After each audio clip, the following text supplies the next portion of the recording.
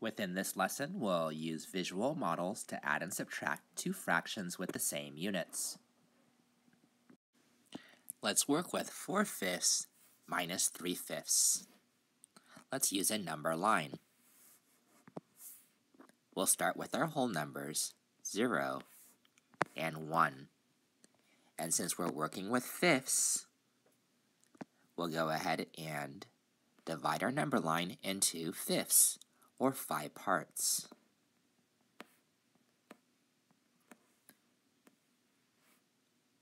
Let's label our number line.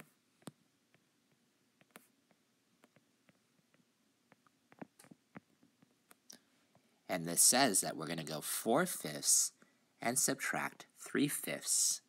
So we'll start with 4/5 and place 4/5 onto that number line. Now, if we are going to subtract 3/5, then we would move to the left on our number line, and we're going to move 3/5 to the left. So we start at 4/5. Count with me. 1/5, 2/5, 3/5. So I started at 4/5 again, and I subtracted 3/5. So I end up at 1/5. And then as you see right there, that I write that out, that I subtracted 3/5. So 4/5 minus 3/5 does give us 1/5. 4/5 minus 3/5 does equal 1/5. If I was to write that out using numbers, it would be 4/5 minus 3/5 does equal 1/5. So this is the subtraction sentence here. 4/5 minus 3/5 equals 1/5. Let's work through another problem. Here we have 3/8 plus 2/8. So you'll notice we have an addition problem this time. We'll start with our area model. And again, in this instance, we're going 3/8 and adding 2/8, so we will start with our whole numbers of 0 and 1. Since we're a unit this time, it's 8s, we'll divide our number line into 8 parts. There I have fourths. Carefully mark that out, then I'll have 8s. I'll go ahead and label my number line. 0, 1/8, 2/8, 3/8, 4/8, 5/8, 6/8, and 7/8. Next, I'm looking at my addition problem here. Addition, we're working it from left to right, where we start at 3/8. And there's 3/8 on our number line. In this case, our equation is saying 3/8 plus 2/8. So in this case, we're moving to the right on our number line. There's plus 1/8, and there is plus 2/8. So we'll mark that on our number line. We'll draw our arrow indicating that we're adding 2/8, and we'll circle that as well because that's where we ended up. So 3/8 plus 2/8 does equal 5/8. And if we write out a number sentence, what would you write? We'd write this out. 3/8, when we add it together to 2/8, we get 5/8.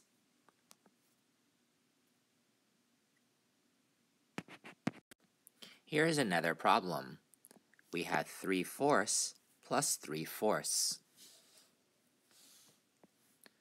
Our denominator stays the same because we're talking about fourths.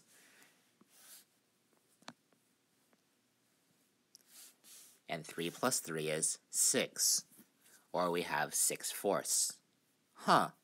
We notice that 6/4 actually is more than 1. Let's draw a number line to model what it is that we have done within this addition problem. Again, we started at 0. This time we'll mark the whole numbers 1, and we'll also mark the whole numbers 2.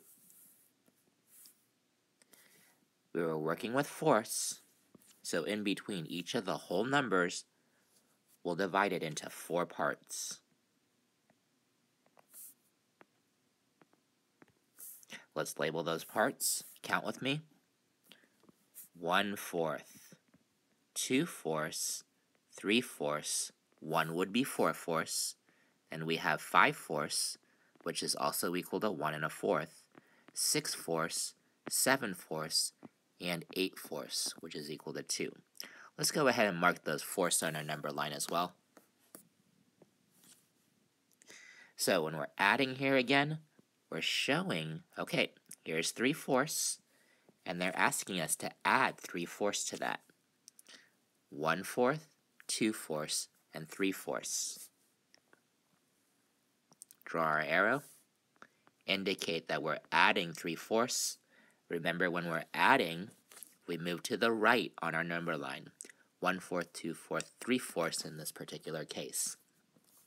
And as we indicated in our number sentence, we end up at 6/4. You'll also notice that 6/4 does equal, that's halfway in between 1 and 2. 6/4 does equal 1 and 2/4, which also equals 1 and 1/2. So we write 6/4 here as 1 and 2/4. We recognize that we can simplify that fraction, and we do so to indicate that the answer is 1 and 1/2.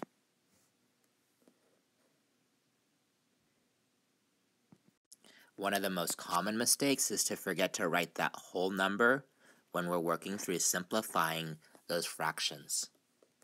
So we showed how we could use a visual model as we are adding fractions, or even when we are subtracting fractions. Go ahead and use a number line to solve this problem. Be sure to express your answer in simplest form as a mixed number. Pause the video.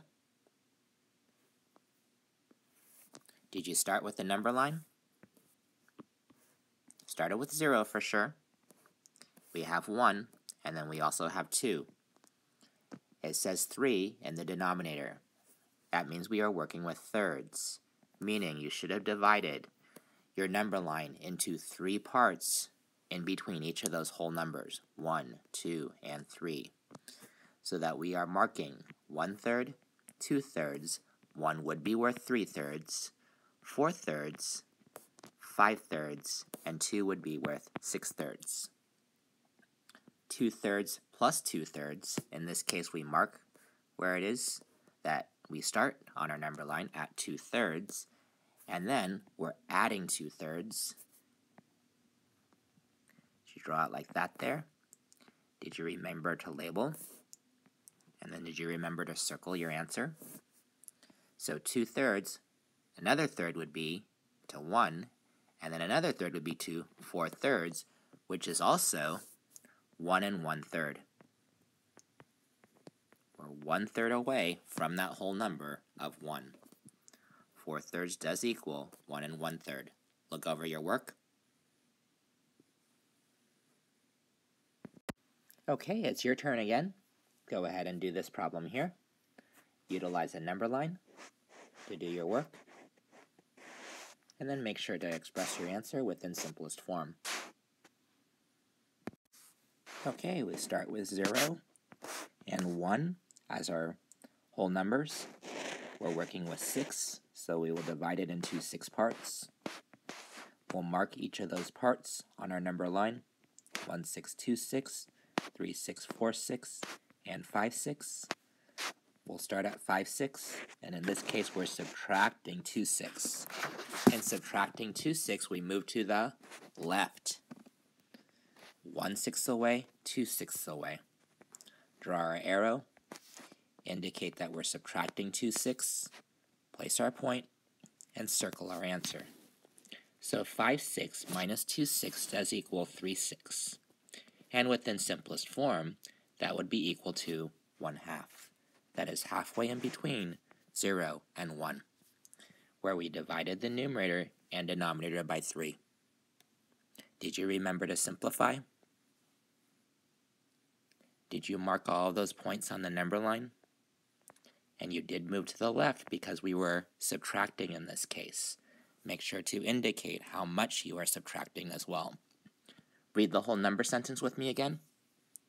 5/6 minus 2/6, where those denominators are the same, does equal 3/6, which will equal 1/2, where we expressed our answer in simplest form.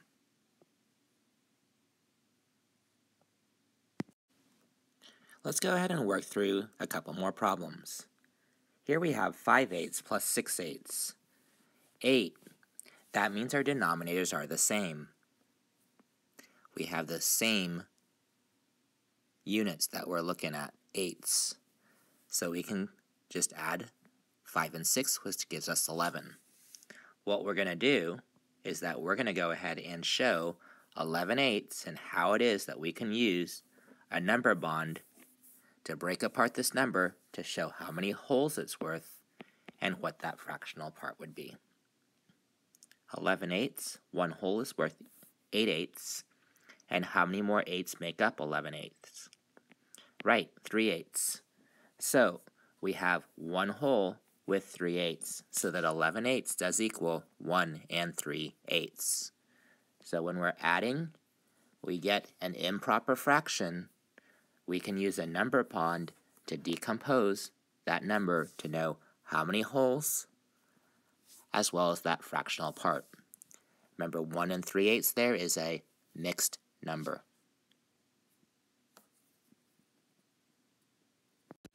5/4 plus 2/4 does equal 7/4. Can we rewrite 7/4 as a mixed number? 7/4, we can break that apart into its wholes, which would be 4/4, and how many more fourths equals 7/4? Right, 3/4. So that 7/4 does equal 1 3/4. Now, if we had 9/5, can you do that? Can you express it with its wholes and its fractional parts? Pause the video while you do your work. For instance, we could have had 6/5 plus 3/5 equaling 9/5, and then we would have had to rewrite 9/5 as a mixed number. So 9/5 can be broken apart as 5/5 and 4/5. And in doing so, we know that 5/5 is equal to a whole, and then we still have 4/5 as our fractional part. Read the whole number sentence. 6/5 plus 3/5 equals 9/5, which does equal 1 4/5.